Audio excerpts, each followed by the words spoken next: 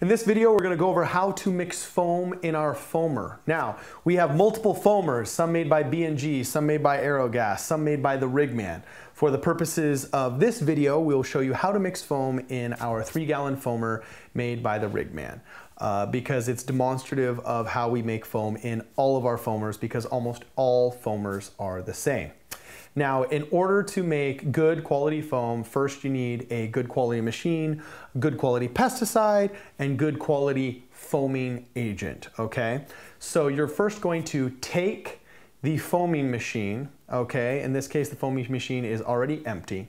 You decide how much foam you're going to need. You don't want to mix too much foam and just have it be sitting in the foamer.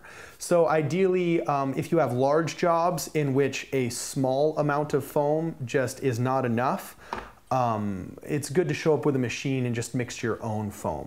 So in those cases, what you do is you take the foamer, the empty foamer, and first you fill it with the proper amount of water.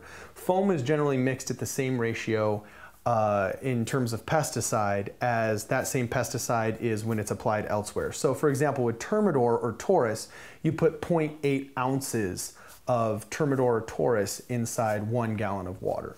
So in this case, we're going to put in our water, and then you put in the 0.8 ounces of the pesticide, okay?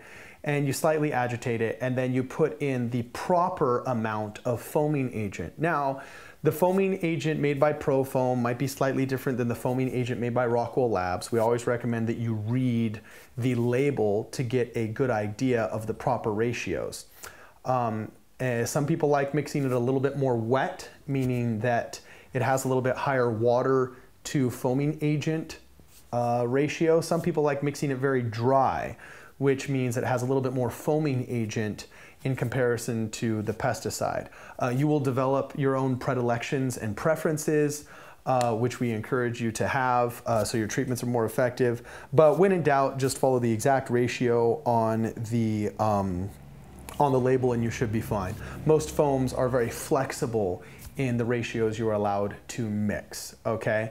So you're going to put in your water, put in your pesticide, put in your foaming agent, and then you slightly agitate the foam and you close it up and you seal it. With the Rigman foamer, you have to make sure that you put the lid slightly in an angle and lift it up before snapping down the latch. Okay, now on the top of the latch there is a pressure release valve.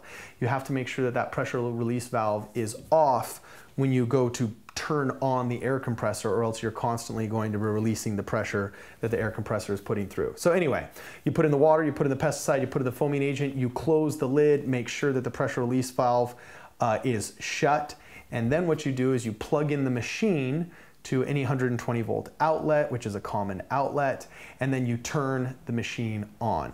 As long as the machine is not under pressure already, the compressor will fire up, and you will notice that the pressure gauge on the machine starts rising.